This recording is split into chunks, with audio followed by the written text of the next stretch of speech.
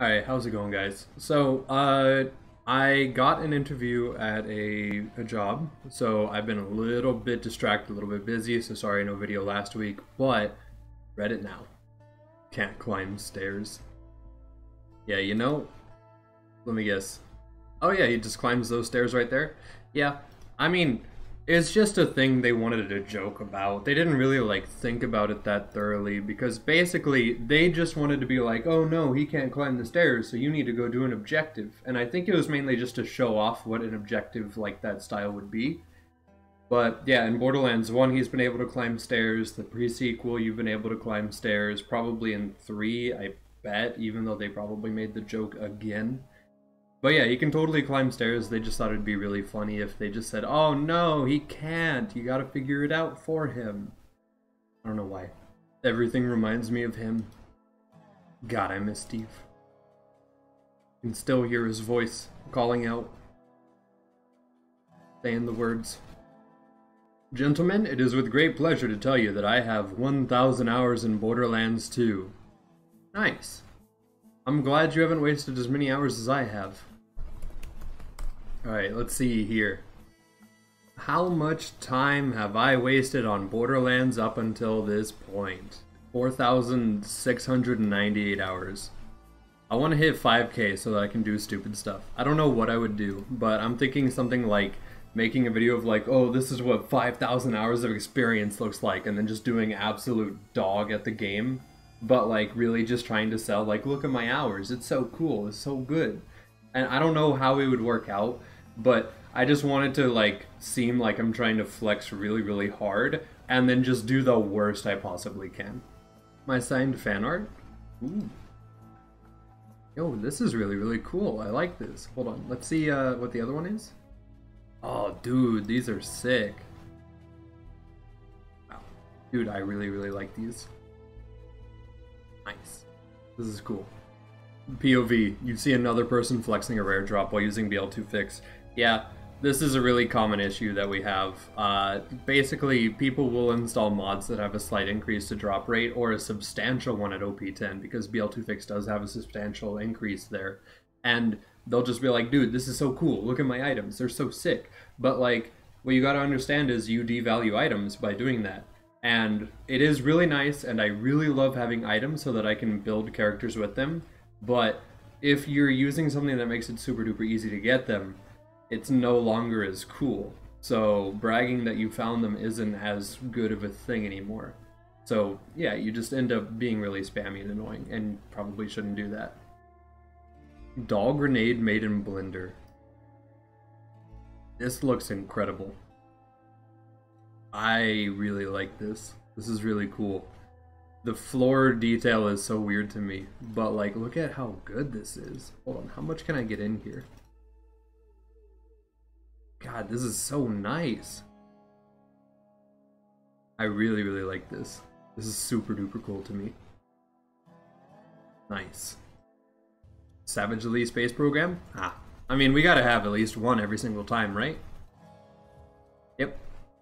Let me guess, jumps into somebody and away he goes. Yep.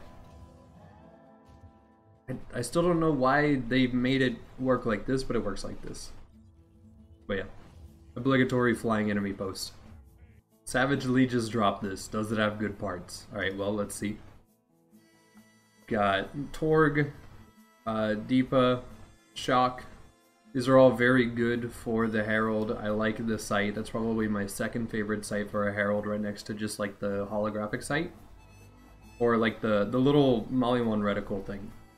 So yeah, this is really good. This is a really good drop. It's Shock because of course that's definitely better for it. And this is good. Krieg Buzzax chucking question. Okay, I saw this earlier today. And basically the preface is this person is asking like, hey, if I'm Krieg and I use the Shadow Relic, which gives you an extra shot chance, basically like double shot or two fang, will it throw an extra Buzz Axe?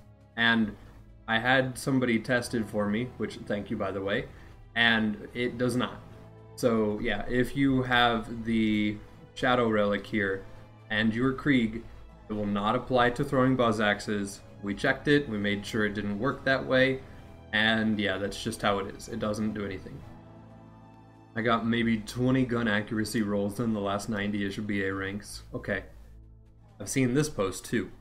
So basically, this person is complaining that they have acquired fake stats and then they tried to roll them and they all rolled into accuracy. I don't understand why. Like, I don't understand the thought process of some people where they have a really cursed or like just cheated in, obviously cheated in thing, and they'll be like, oh no, it went poorly, because nobody likes it. Not many people on this subreddit are going to be like, oh man, your fake stuff isn't working out, that really sucks. So like, I don't understand why people really do stuff like this in the first place. It's just really, really weird to me. New player here? How the heck did I dissolve to them like that? Oh, 0, bore. Yeah, no, this is just a 0 bore post. I don't even need this to load. I'm gonna wait just in case it's not that somehow. But this is definitely just bore, isn't it? Let's turn it up for that sweet bore noise. I'm ready. Yeah, there it is. Yep, that's just bore. Basically, Bunker has a bunch of overlapping hitboxes. Bore is a skill that whenever it goes through a hitbox gains bonus damage.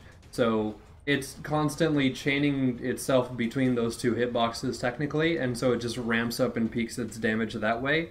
And technically there's no cap on how much damage it can scale to, but realistically you're not going to get more than like a couple billion from it, and that's still obviously enough to kill everything. So like, yeah, this just bore. Playing Axton feels like hacking sometimes. Oh, just from that reload speed?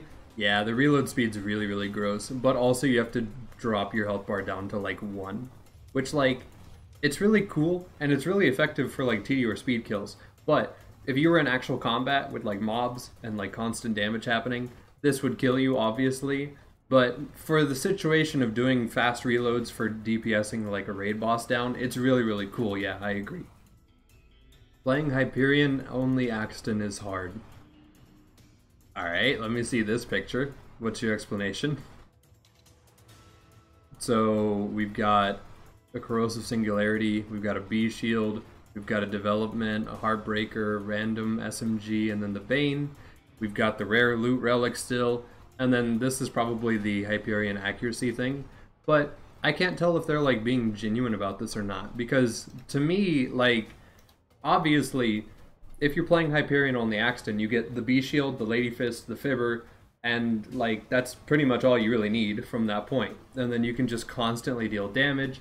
You don't have a class mod that's great, but you have a Fibber and a B shield and a Lady Fist, and you can also get like a Quasar or some other Singularity to just pull things off ledges, to pull them into each other so that you can Fibber them better. And it's just really, really strong. I don't see the issue, besides like not having a second wind weapon from like rocket launcher or something like that. But that's about it. That's the only issue I see. Drunk jumping with the Logan's gun is pretty effective. Oh yeah. I mean, it won't do you as well as like just getting a bada boom, of course, you know. But that's honestly really hard to compete with. I feel like that was a little bit of two-fang, right?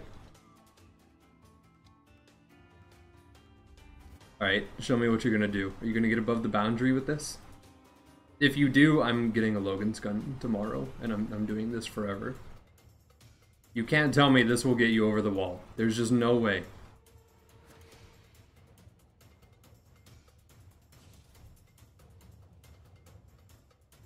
That wall is not that short.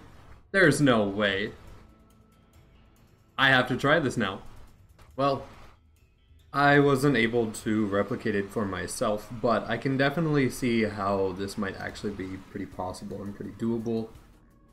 I just don't, I just don't have the items for it myself, and I've also noticed that it's kind of RNG because, you know, you gotta hope that you get 3 grog procs, and then you have to hope that they all just kind of like line up in the middle. So this might actually be like really, really doable, but I just don't have the right equipment for it necessarily.